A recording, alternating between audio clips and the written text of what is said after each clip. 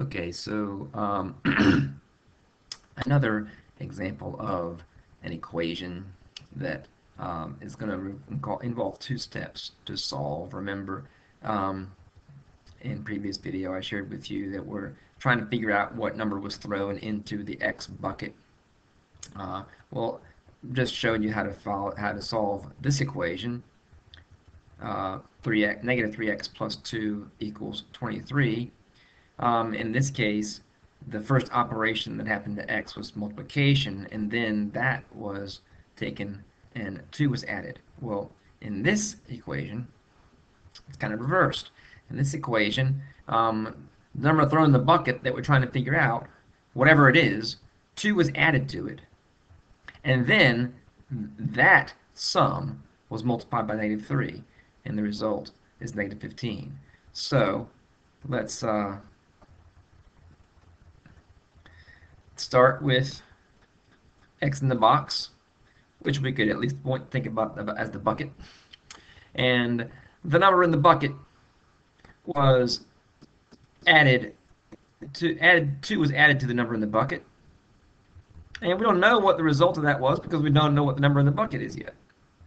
But after 2 was added, remember order of operations, we have to do that grouping first. And then that was multiplied by negative 3. And the result of that combination of operations is negative 15.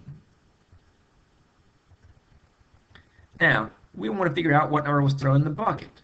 So we've got to back up and undo those operations that were done in the reverse order. So we've got to undo this multiplication by negative 3.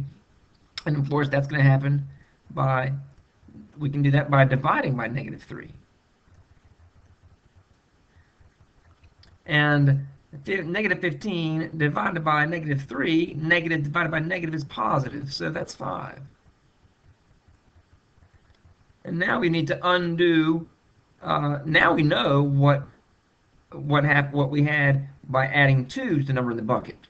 Adding 2 to the number in the bucket got 5. So to find out what number in the bucket is, we subtract 2 to undo the adding 2. Inverse operations again. So the number in the bucket is 5 minus 2, which is 3. And so now we'll check that. And I just realized that I didn't modify the check when I copied and pasted for this example. So rather than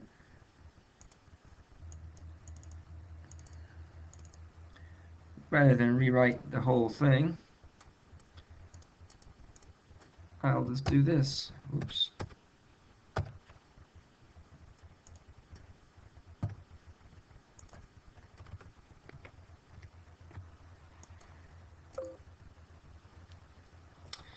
All right, so in place of the variable, we're going to put the solution that we have found,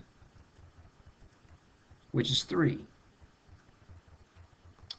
And, oh, that's negative 15 there, not 15. I mistyped. So we'll follow order of operations. The 3 plus 2 is grouped here. So we've got 5. So that's negative 3 times 5. And does that equal negative 15? Of course it does. Negative 15 equals negative 15. You bet. So we have correctly solved this equation. We know now that the number in the bucket was 3.